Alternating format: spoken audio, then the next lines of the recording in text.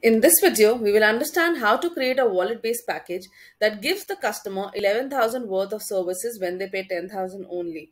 This package will help customers use the services for the price paid by them along with the extra percentage discount as an advantage for buying the package. Let us understand how you can do that. To begin with, let's go to Super Admin, click on Admin and go to Packages. Now let's create one package. Mention the name, the description, enter the package cost and the wallet amount. Choose the availability for sale. Decide the package validity. On the next page, choose the percentage amount as 10 for all the services.